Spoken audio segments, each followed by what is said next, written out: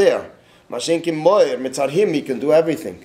He can be Bizgalus, he can be Behelam. So when you say Al Dehat Simsim Hiskalas Hamar means the only his. No, Hiskalas Hamar over here, he means the moir itself. We have to look it up. I needed to look it up. The Sefer HaMaimorim Tafris Hamar Beis, Peivov, Peiches, bringing out how through the Tzimtzum, it could be Bepashtus, because after through the Tzimtzum, a person yearns to connect to the air, and because he cannot reach the air, he reaches higher yet.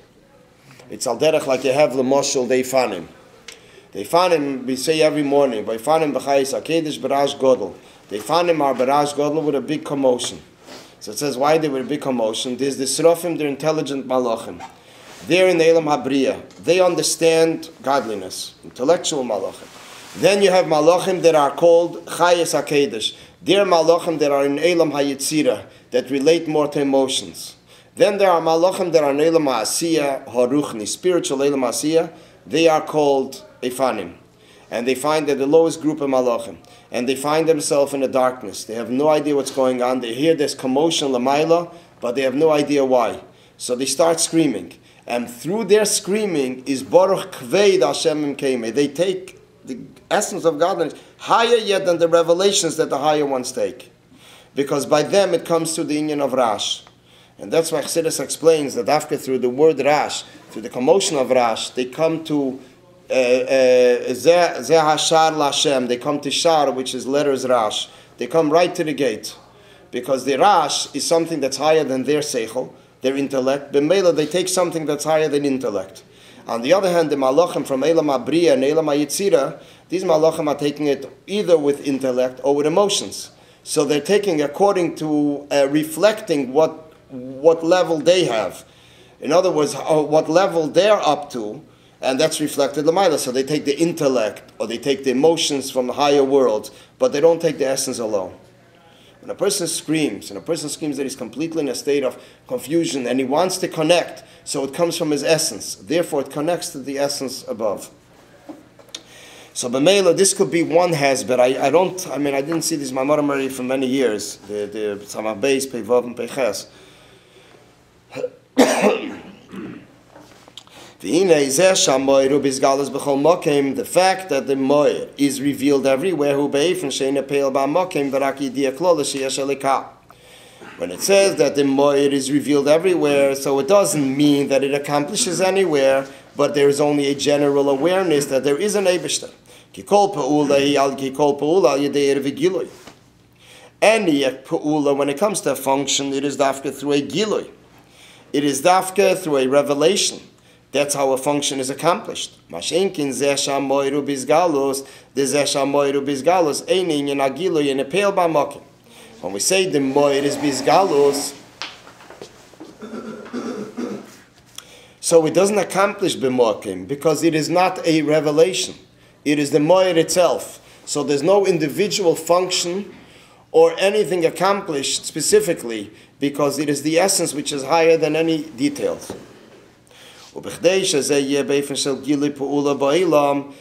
that we should be able to reveal, it should be in a function, in a way of a function, revealing the function in the world.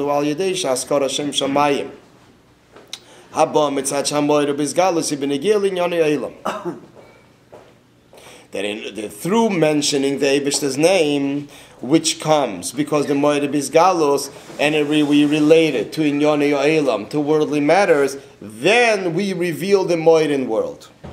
We can connect it to Masipar HaYodua. This is where the Rachagav, the Rebbe brings in the names of the Rabbeim.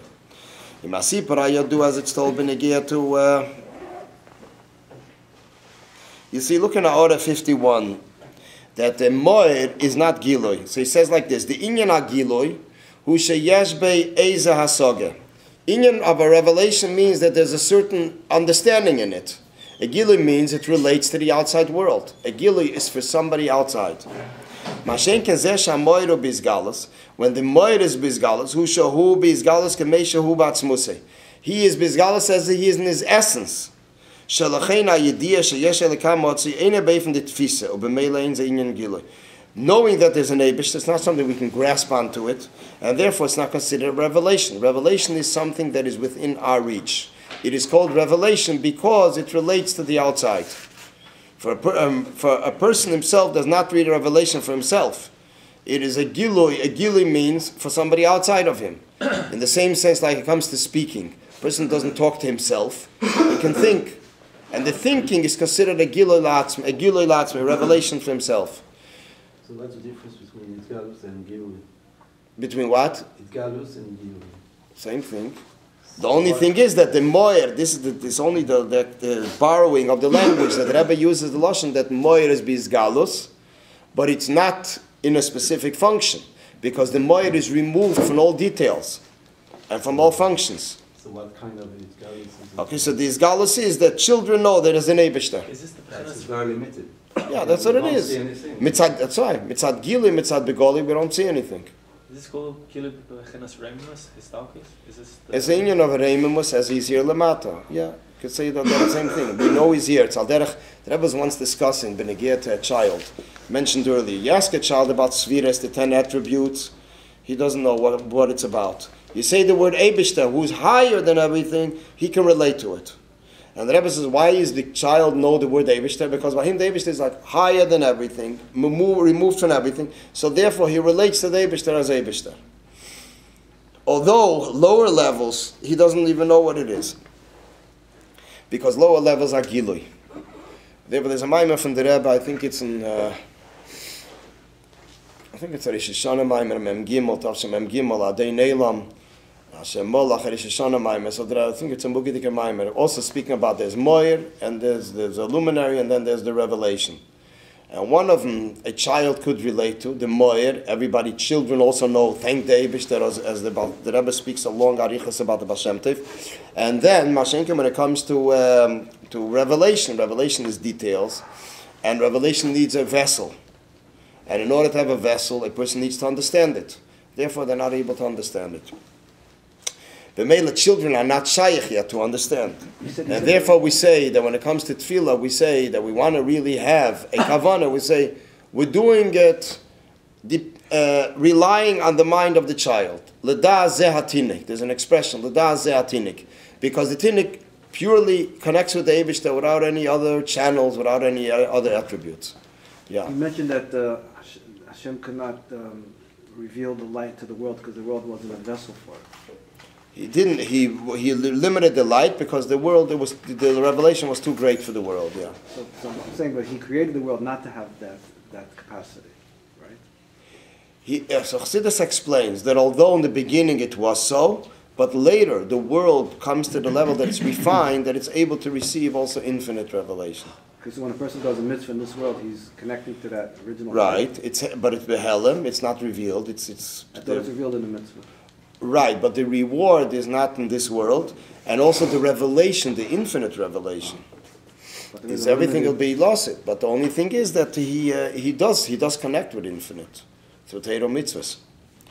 So therefore, the Rebbe says like this: Yesh lekasher zeh masipara yadu. He can connect it with the known story shel Admur Hazokin from the Alter Rebbe sheshama merabe morava magid that he heard from Mezritcha Magid advar gedla ishtadlo shel Baal Shem Tov in regards to the exertion of the Baal Shem Tov, that the Baal Shem Tov toiled himself, exerted himself, that they should say words of praise to the Eibishter.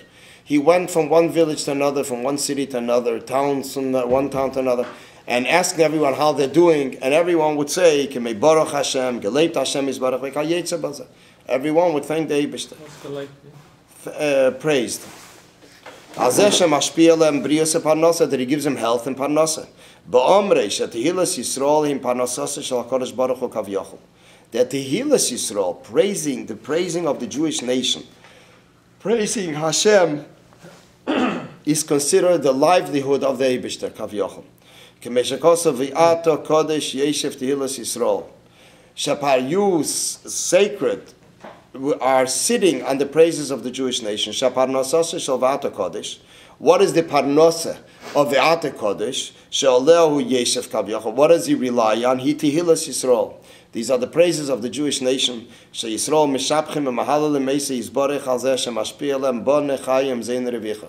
the Eibishter, Yidden praise the Eibishter, that he gives them children, health, and parnasa.